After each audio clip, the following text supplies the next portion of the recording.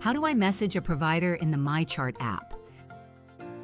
Starting on your MyChart homepage, navigate to the big Messages button.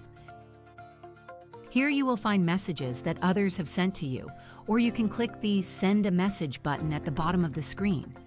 On this page, you can refill a medication, schedule an appointment, share your records, ask a medical question, and more. If I want to send my provider a message, I will hit Ask a Medical Question. A disclaimer will pop up. Keep in mind that your provider will not respond to your message immediately. Click Next. Now choose the topic that best suits your question from this list.